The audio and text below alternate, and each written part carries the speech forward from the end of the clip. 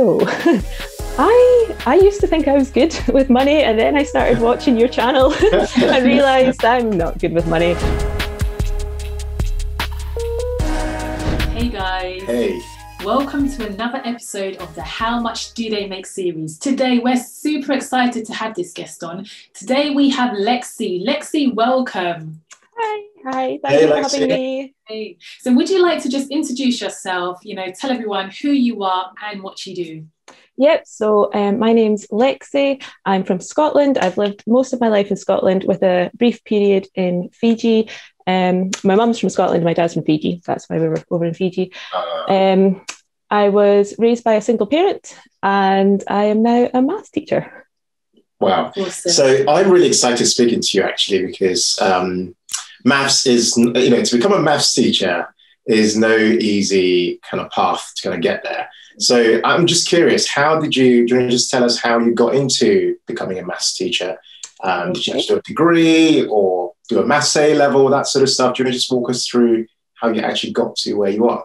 Yeah, so when I was at school, I was one of those annoying, good all-rounders, like good at everything people. And I didn't really know what I wanted to do when I left school. But my mum is very, I don't know what the word is, like driven. So she was like, you're going to uni. I don't care what you do, but you're going to uni. So I had to choose something, and I really enjoyed maths. So I decided to do a degree in maths. I actually started off, I think it was a joint degree, maths bio. But I dropped the biology bit later on. And I got to my third year. So in Scotland, we do 4 years. So I got to my third year and started thinking, I'm going to need to get a job. So I started looking into what I wanted to do, because I still didn't know what I wanted to do at that point. So I was looking into like really random things. So for a while, I got really into scuba diving. So I really was fully considering a career in diving. I was looking into commercial diving. I went for the open day at Fort William, where the diving school is for commercial divers. And the thing that like put me off is I think you had to pay like £20,000 to get trained up as a commercial diver.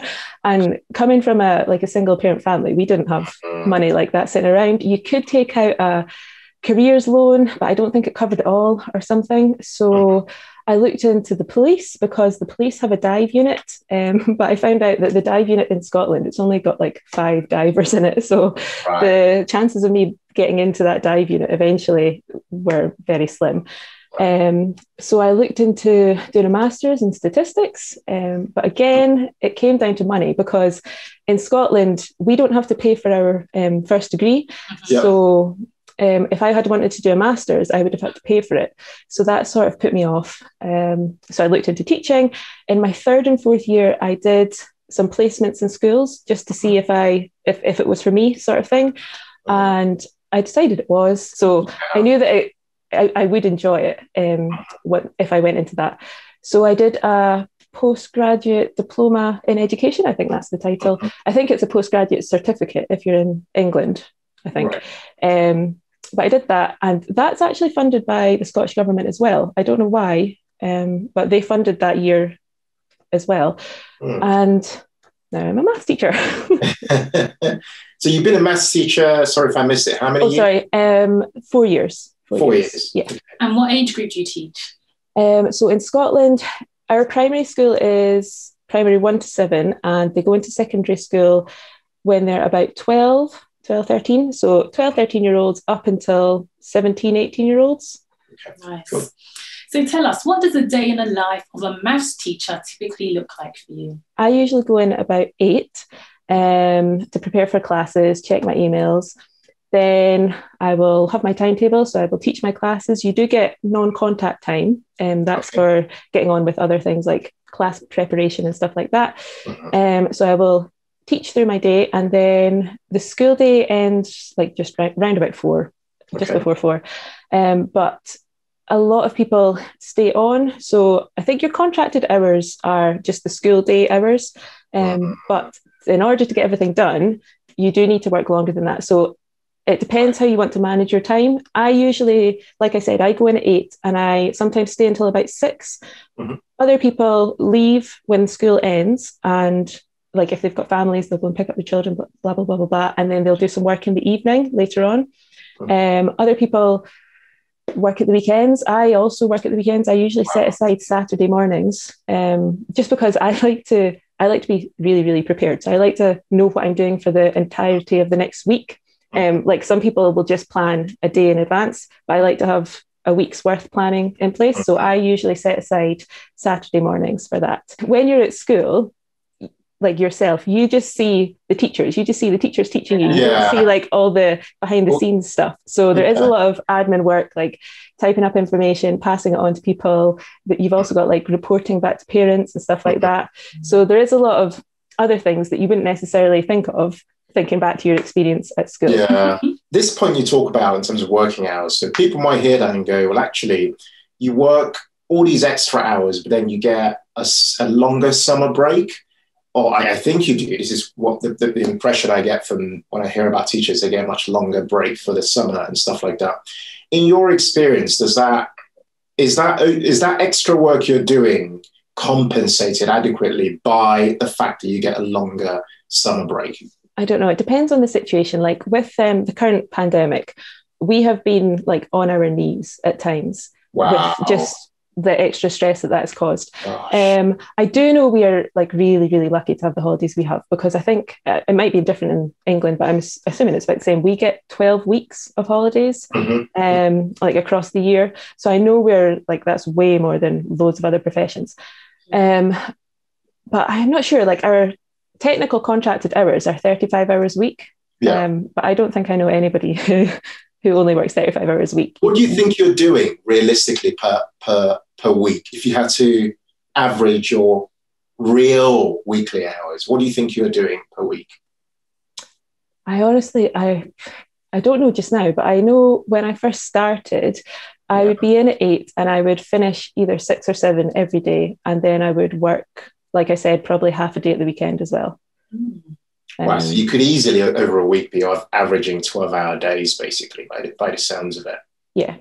It does. I mean, they say it gets easier as you progress. It definitely is getting easier because you build up like your own bank of resources. You get more into the swing of things. You get to know the courses better, so you know exactly what you're doing with them. So it's definitely really hard work at the beginning. But it does get easier over time. What top 3 things would you say have made you a success at what you do as a maths teacher? Could be habits as well. Okay. Work ethic.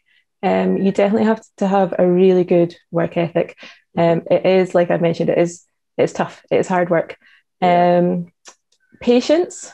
You definitely need to be patient because you're dealing with, well, as a secondary teacher, you're dealing with like class fills of hormones, basically. So you definitely need patience. And probably like the drive to serve others. So teaching, it's not a job like for me, about me. It's about like your pupils. So yeah, the drive to serve others, probably. Love that. That makes you an excellent maths teacher. Tell us, what are the challenging aspects of what you do? I think there's probably 2. For me, the behaviour management, it probably depends like school to school. You'll have different challenges in your job depending on your school and your catchment area. But for me, behaviour management is quite tough. But another one, and this will be like universal around all schools, it's not being able to make the right choices for the pupils. So as a teacher, you can see their potential and you can see that they would be able to achieve whatever they want. But because they don't want it themselves, like you see them going down the wrong path. So like depending on their background at home or their friend circle, they will make the wrong choices. And there's nothing, like as a teacher, there's nothing I can do about that. They have to make the choices themselves. And it honestly is like, it's so frustrating for me. Like when you see the potential in a pupil and you know what they could achieve and they don't, it's awful. Do you know what? That a lot of people who are watching, who are parents, can also probably that resonates with a lot of parents as well, because because with parenting, even where you can potentially see where you think your child should go as they kind of get older, and I guess we'll find out as our kids get older. Kids, they have their own minds. I guess they want to do their own things. So it's a really tricky one. I guess for you as a teacher, it's even more compounded because you have so many more pupils, so children you're looking after, and and then you're seeing them every year as well, because one set go and then another set come as well. Yeah. And even from year to year, like when they first come in, when they're first years, they're all like, they're so enthusiastic and motivated. And then as they get older and the hormones kick in and the friendships build, it's not the same. It's definitely not across the board, but you see some of them, they could have achieved so much and you just see them going down the wrong path and you can't do anything because it's them making their own choices. Yeah. Right. Wow. What would you say you love about teaching? I love the face-to-face interaction. Like I think our classes are about 30, so up to 30 pupils in a class, and it's just the face-to-face interaction with them. So I actually, during the lockdowns that we've had, I really didn't enjoy it because you weren't getting that face-to-face interaction. You were just speaking to them over a keyboard. But yeah, definitely the face-to-face interactions. They, like, the kids will make you feel every single emotion there is to feel. They'll make you laugh and they'll make you cry and they'll make you cry with laughter as well. And they'll always surprise you as well. Like you can never, predict everything that's going to happen or everything that they're going to say. Like sometimes somebody will just come out with something and I'm like, wow, like I was not expecting that. So how much income per month or per annum do you currently make as a maths teacher? Okay, so in Scotland, and I think it's similar in England, there's a pay scale. I think there's 5 or 6 different levels. So when you first start as a probationer, you're on 27,000 and you do 1 year probation. And then you work your way up to 41,000. So that is the top of just a normal classroom teacher without any promotions or anything. Right. So when you're at the top, you're on 41,000. I'm not at the top yet. I am on, I think, 36,000. Okay. And then, I'm currently on maternity leave, but if I was in work come August, that would be going up to 39,000. And then the following August, that would be me at the top. So on the 41,000. In England, it's slightly different. I think the top is 36 and then you have to apply and your employer has to allow you to move up the next set of skills. So I think the very top in England is also 41, but you have to apply to your employer and they have to allow you to go onto that pay scale or something. So we hear a lot about teaching and pay. So Mary and I have friends who, in fact, your really good friend, Mary's really, really good friend, who she's known from childhood, trained as a teacher and ended up, I guess, better way to say it is quitting the profession, as it were, to do something else. And she's not the only one we know. We know many other people, actually, who have said, you know what, they can't hack it as teachers, either because, like, the behavior thing with children or, class sizes or lack of, or the hours they're working crazy hours, it doesn't match with the level of income that they feel that they're getting. I mean, do you feel that, and it might sound like an obvious question, but it would just be good to get your perspective. Do you feel that the income you're getting matches the level of work you put in? And if not, what might be the sort of income you might aspirationally want to be earning for the level of work you put in? That's a tough one. I know there's definitely two sides to this. I know a lot of people think teaching is I'm trying to think of the word, cushy. I think that's a Scottish word. It's a good profession to be in because you get the holidays, you get an all right pay. They think it's not that hard because you're only doing 35 hours a week, but it is really hard. And I don't want to sound really negative, but it is tough. It is a really tough job for whatever reasons, like depending on your school, depending on the area of the country, depending on you as an individual, you will face different challenges, and you will find it really, really tough. I personally don't think teachers do get paid enough. But I mean, I am still doing the job, so I must be happy with it somewhere inside. I think it's the Scandinavian countries. I think teachers are seen as at the same level as doctors. Wow. So I think their pay is much, much better in the Scandinavian countries, whereas I know in America, so I don't know if it's across all of America, but some places in America, teachers are working 2 jobs because their teaching pay doesn't cover their living expenses. So I think in the UK, I think we're sort of medium, like we're average compared to globally. But I don't think we're valued enough. Like none of us would be here without the teachers that taught us in school. So it's like it's such a privilege to be in that position. You're like shaping people's minds, and you're inspiring people to go on to do whatever they're going to do in their future when they grow up. I was thinking to myself, this skill of teaching by itself is such a transferable skill. Like, for example, everything we do on this channel on YouTube is what you do as a teacher. Like, you know, we're essentially offering financial education, and we are communicating and trying to help people understand. In fact, I look at people like you and I try to work out how it is you're able to communicate, you know, in the simplest form, such that, you know, you're almost speaking in layman's terms so that, you know, people can understand what you're teaching. So I see those skills as almost invaluable skills to have. So I do wonder then why it is that I don't see a lot of teachers perhaps exploring other ways of generating an income,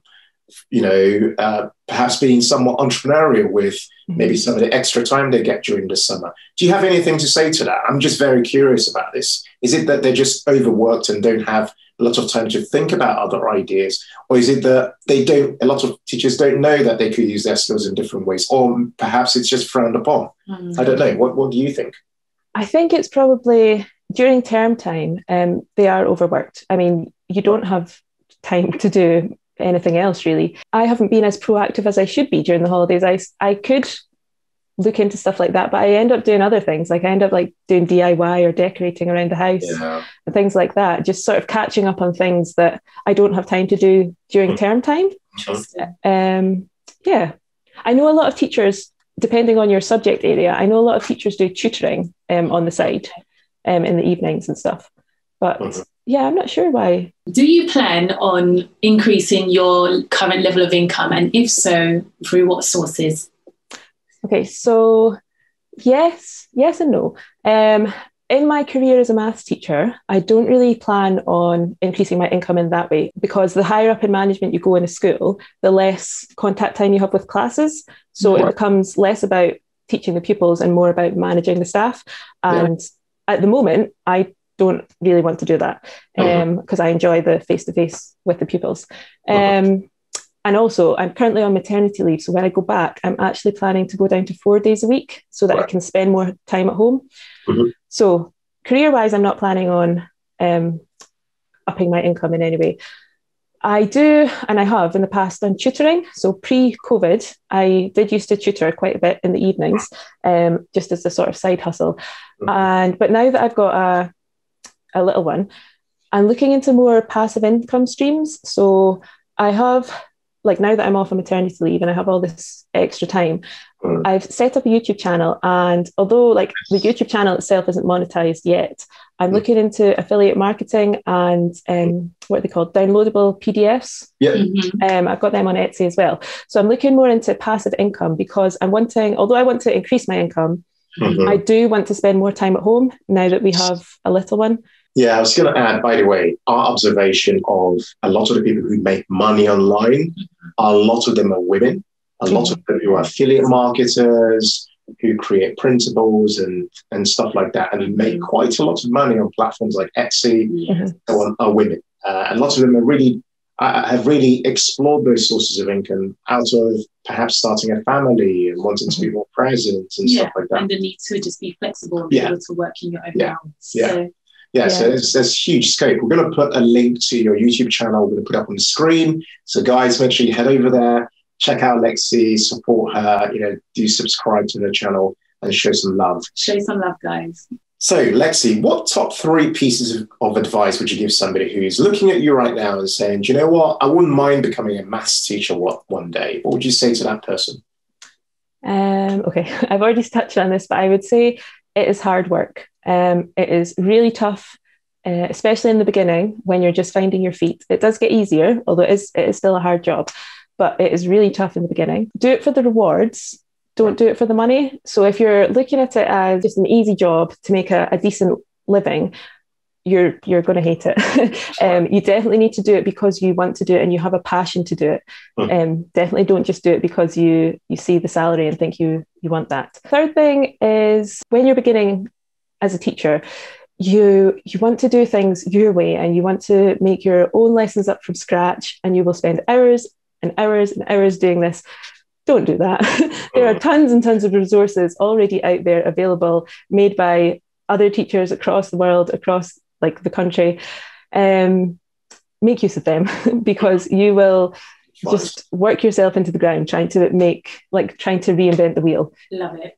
So how would you currently describe your relationship with money? So I used to think I was good with money, and then I started watching your channel and realized I'm not good with money. I've always saved. I've always sort of paid my own way. But as for investing, I don't really know much about it. As for early retirement, I've just been sort of happy with my pension that automatically happens through my work.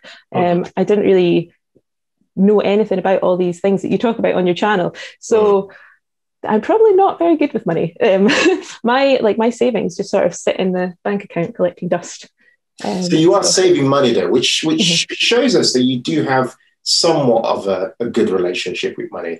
Because where you tend to find that people have a bad relationship with money is where their actions indicate is far removed from almost the result of what they're doing with their money. Is very different to what they might be preaching or what they might be, day to day might be almost communicating. So for us, it sounds to us that you are managing to actually live below your means, which is one of the biggest, almost the most fundamental thing that one has to do with their money. Really is find a way to live below their means. Yeah, I definitely live below my means, and I'm always looking for a deal and a bargain. Like, we bought a house, I think 2 years ago, and instead of getting somebody in to do up the kitchen, we did it ourselves. And as a result of that, I now know how to tile walls and stuff, stuff I didn't know how to do. But because we wanted to keep the costs low, we just sort of watched YouTube videos and learned how to do it ourselves. The same with moving into the house. We didn't buy new furniture. We bought secondhand furniture and upcycled it. So nice. I'm definitely very practical. I'm definitely into saving money. I save it and then I don't really do anything with it. Interesting. Okay, so watch more of our investing videos for sure. I know, because you don't want that money just sitting there doing nothing. You definitely want it working for you. Yeah. What would you say you learned from your parents growing up about money? I learned budgeting because my mum is a single parent. She had to budget her money in order to survive, sort of thing. I learned to save. I learned to work for my money. So if I wanted something when I was growing up, my mum wouldn't just go out and buy me it. She was basically like, you need to go and get a job. If you want that, you need to get a job so you can buy it for yourself. So I learned that I needed to work for money. I think not through her teaching me this, but through observation and sort of just living with her, I learned that I didn't want to borrow money off of people. So my mum, as a single parent, she worked more than one job. She always had 2 jobs, at least. I mean, she provided everything we needed. She bought a house, she had a car, we had everything we needed, but she was always worried about money. So me, seeing that and growing up with that, that's made me know that I don't want to be in that position. So I have always made sure that I have enough money for myself, and I have my emergency fund so that I never need to borrow money, because my mum, she still does, and she used to borrow money from her parents, but because I knew she didn't have money, I never like wanted to borrow from her because I knew she didn't have the money. And I think like I don't resent her. It's not a pity party by any means. I'm thankful that I grew up in that environment because it's made me independent, and it's made me, well, I thought I was good with money, but it's made me independent and not have to rely on people for money. Yeah. Do you know, one thing you said there really hit home for me, that point about not wanting to borrow from your parents. Like I remember growing up, and I used to say to myself, like, I really want to stand on my own 2 feet. I never wanted to go to my parents and say, here we go again, and I need £1,000 or I need a bit of money here and there. I really was this is one of my core things, was really not wanting to turn that into a thing. I wanted to just demonstrate to my parents that, do you know what, I'm finding my way and I'm making my own way. And it's interesting when they observe me, and they've observed over the years, they say things like, you never come to us to complain about stuff. You never which I think is just, for them is good, because, they're able to kind of say, well, actually, our child is kind of doing his own thing. And that just gives them peace of mind, and gives me peace of mind knowing that I've been able to stand on my own 2 feet as well. Yeah, no, I completely agree. I think because I saw the struggles that she had with money, I didn't want to be like an extra burden for her, like putting more stress on her, because she was already working so hard to provide for us. So yeah, it's never sat right with me, the idea of having to ask my mum for money. If I want something, I need to go out and make my money so that I can buy it if I want it. Talking of buying things, what do you currently spend most of your money on per month? And what do you spend on to treat yourself? Because let's be honest, we all know it can be very stressful being a maths teacher. And, just how do you look after your mental health? Okay. I think it depends on the season of life that I'm in. So when I was really into scuba diving, I spent like all my money on scuba gear and stuff like that. When I started making, when I became a maths teacher and started having the monthly income, I think I used to get my nails done, and I used to get my eyebrows done, and I used to pamper myself. And then we started looking to save up for a house. So I sort of stopped all that, and everything was geared towards getting on the property ladder. And once we were on the property ladder, it was all about filling our house with furniture and doing decorations and DIY and stuff like that. And in the past year, it's been mostly about starting a family. So I've got he's 3 months old now, a little one. And so up until he was born, I was concentrating on saving all my money so I could take a longer maternity leave, because your pay drops after 3 months, I think. Right. So yeah, for the past year, it's been focused solely on saving money for starting a family. So yeah, at the moment, I don't really spend money on myself, really. Let's cast our gaze back a few years and think about maybe, I don't know how old you are, but maybe when you were in your 20s or whatever, assuming that you're not in your 20s anymore. Can you think of a specific money mistake or regret that you have, and what did you learn from it? Okay, yeah, so I have two. The first one, so like I said previously, in Scotland, we don't have to pay for education once you leave school. So I didn't have to take a student loan to pay for my university. And I also didn't move away from home. So I still lived at home with my mum while I was at university. And then for some reason, in my 4th year, I decided to take out a student loan to fund a holiday. So I was totally debt free up until that point. And I was like, oh, you know what? I'm going to take out a loan and I'm going to go to America for 5 weeks. So yeah, although I loved the experience, it was an amazing trip. I am now in debt and paying off a student loan. Wow. So yeah, that's one of my regrets. And my second one it's to do with the whole, as your wage goes up, your cost of living goes up. Yeah. So I previously I'd bought my car outright. I bought a secondhand Renault Megane, and I owned that car. I didn't have any car payments. And then once we bought our house and I had this job that had a regular income, I was like, you know what? I need a new car. I need a big car. I didn't need a big car. It was just the two of us. And like at that point, we didn't even have a dog. So it was just the two of us. And I was like, you know what? No, I need a big car. So now I have a £220 month payment on a car when I didn't need a new car. Like I had a Renault Megane and that would have fit a dog in it and it would have fit a child in it. Like I like that. That really irritates me now. Might that have been influenced by maybe seeing a friend who bought a new car? Like my car that I had, it was due its MOT and I knew it needed work done. And you know what, I had the money to pay for the work that was needing done. Right. Like I said, I've got my emergency fund. So I had the money there. But yeah, I was like, new house, new job, new car. Yeah. Yeah, I think I was interesting. I was thinking sort of like in the future, we will have a dog, we will have a family. I need a bigger car, but I didn't. Like we would have all fit in the Renault Megane. Yeah. So what would you say is your ultimate financial goal? Oh yeah, I've been thinking about this. I've got so many like dreams and they just seem so out of reach at the moment. So let's hear it. I'm excited to hear your dreams. Go on, let's hear it.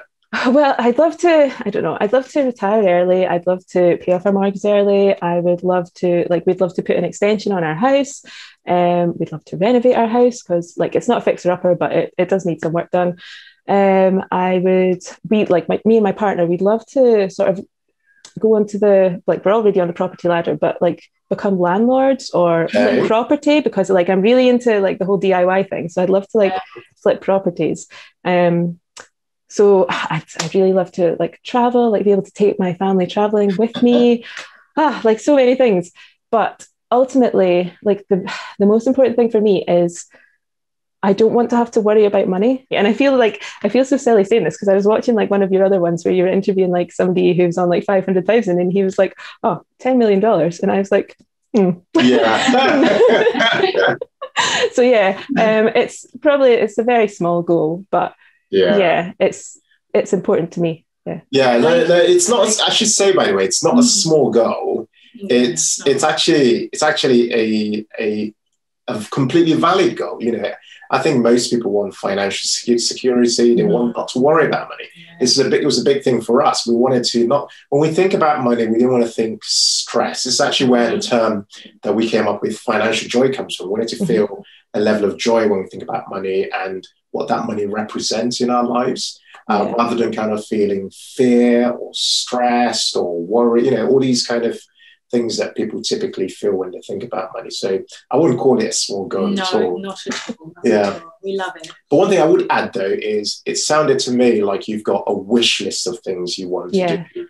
Question then becomes, which of those are you going to prioritize, i.e., as always see it as the North Star goal you're aiming for. So actually that's the goal we're going for above everything else. And then in addition to that goal, we're now going to layer on top of it an actual plan for how we're going to get there. So if I had to add anything to that, that would be what I would say might be the next step when it comes to actually potentially even making that goal a reality. Yeah. Thank you. Yeah. It does. It seems like all my dreams, they seem so out of reach, but anything's possible. Yeah. Do you know what? I can actually speak to that in that a lot of our goals seem so far out there. Mary and I, when we think back to when we were trying to pay off our mortgage, it just seemed impossible. Lexi, not even going to lie about that. It just seemed like, how is that even going to happen? But you'd be amazed by how you start to shift certain things away from your life, and because you're so focused on trying to achieve one specific thing, and that priority you have in your life then dictates where your money goes and where your time goes, more specifically, in order to try and achieve that goal. So exactly, if you can plan it out and start from the end, work your way backwards, you can see how it can realistically be achievable because you have a plan in place. So we're super excited for you. And thank you so much for this interview. We've really, taken away a lot from this, and I'm sure a lot of people would find a lot of value from this interview. So guys, definitely check out Lexi's channel as well. Like Ken said, we'll put it in the description below. Show her some support, show her some love. And thank you for watching, guys. Yeah, and we want to just draw your attention to other videos in a series. We've interviewed surgeons, investment bankers, accountants, YouTubers, pro gamers. Who else we interviewed? Music producers, did you say that? Yeah, music producers, engineers, you know, and obviously now we've interviewed a teacher. So definitely check out all those interviews. They all say so much wisdom within those interviews for just helping us win in life and win on this journey towards building our dream lives. Thanks again for watching. Thank you again, Lexi. Really appreciate you. Thanks. It's been amazing having you on. And guys, don't forget to hit the like button as well if you really enjoyed today's video. That's right, guys. And as ever, in all things, be thankful and seek joy. Take care. Take care. Bye.